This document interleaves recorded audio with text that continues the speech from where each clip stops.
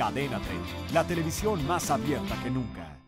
Y en la silla de Excélsior, Pascal Beltrán del Río continúa con la conversación con el ex primer ministro de Gran Bretaña, Tony Blair.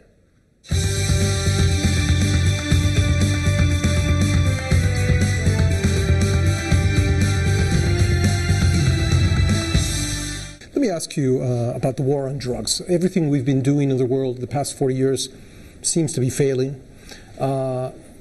In Latin America, soon there will be the same amount of dead than during the armed struggle of the 60s, 70s, and 80s. Which way should we go on the drug issue? This is a really tough challenge for you. And it's got some resemblance actually to some of the fight against organized terrorism in different parts of the world.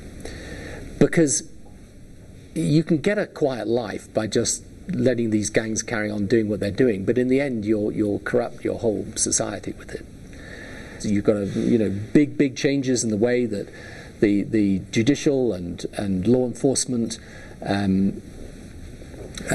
instruments work. This is very, very hard to do, but if you give up on it, for a country like Mexico, where you're very much, for the outside world, Mexico is now in a different, it's come into the Premier League, if you like, of nations. You don't want a situation in which the rule of law doesn't run throughout the whole country. So, I sympathize very greatly with political leaders in a position here, but personally, I think you have to persevere. But violence seems to be the issue. How do you reduce violence, maintaining the rule of law? Well, I think the way you reduce violence in the end is you just got to keep bearing down on it. And in the end, the guys who are engaged in this have got to know that they may win a battle, but they'll never win a war, because you're just going to carry on. Let me ask you about your role in the Middle East as an envoy. Why do you think such a poor film, as the one has been seen on YouTube, has caused such a violent reaction in Northern Africa and the Middle East? Well, it's a very good question. And look, this film, I actually watched a bit of it, just because I was giving interviews on it, so I thought I should at least see it. It is offensive, but a ridiculous piece of filmmaking. No one could take it seriously. Mm-hmm. And so the issue, I'm afraid, is the reaction, because the reaction is not just disproportionate. It's Is it a social reaction or a political reaction? Well, it's a bit of both, and it's exploited sometimes politically by people.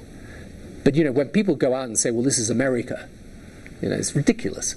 What is necessary is to understand that the whole of the Middle East today is undergoing this big process of modernization, where you've got elements that have a wrong-headed view of religion fighting against more liberal-minded, open-minded people.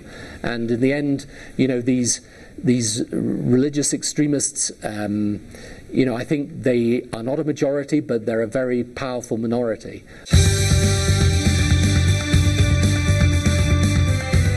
Entérate de los últimos acontecimientos de México y el mundo en Cadena 3 Noticias.